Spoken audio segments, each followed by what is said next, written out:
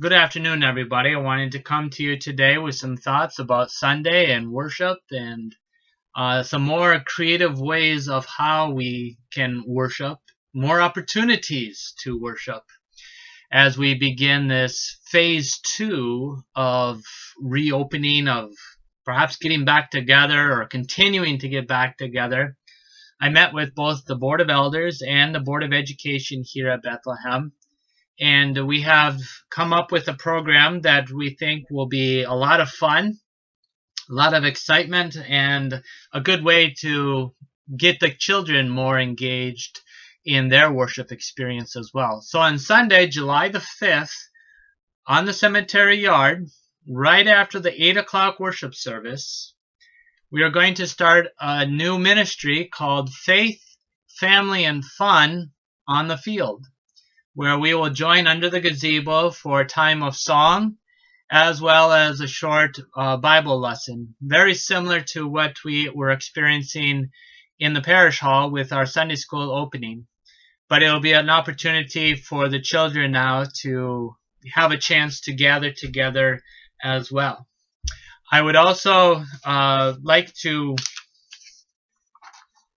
share this with you. I have emailed, or rather, I have actually mailed one of these out to everybody. It's just kind of a white sheet detailing all the various things going on here at Bethlehem on Sunday morning, with the 8 o'clock worship service on the field between the cemetery and the parsonage, the Faith, Family, and Fun, which we just got done talking about, and then perhaps the next thing I should mention along with that Faith, Family, and Fun is that we are going to record it, and then I will be uploading it to YouTube and Facebook so that the children of our members who do not have an opportunity to come out here to the church itself will be able to tune in on Facebook and all that kind of a thing to take a look at it. And then at 10:15, we continue to have the worship service online, as well as the adult Bible study on the Zoom format. And with that Zoom format, I think I have figured out a way to have virtual office hours here at the church. On Monday afternoons from 1 o'clock to 5 o'clock, I have given a link to the website to be uploaded there, that if you would like to join with me in my office through Zoom, we can then talk about whatever it is you'd like to talk about. So you go to the church website, find that link, click on it, and follow the various instructions, and next thing you know, you and I will be talking over our computer screens. At least I think that's how it's supposed to work. If not, we will continue to work on it. But for right now, let's proceed with that format.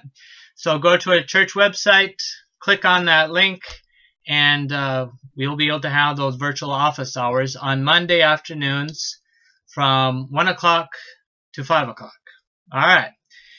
We continue on at that 8 o'clock worship service. We continue to hold Holy Communion every Sunday.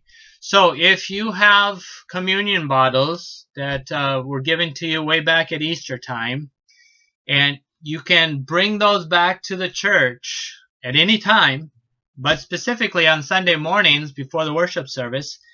And if you need a new one, just exchange the old one for the new one.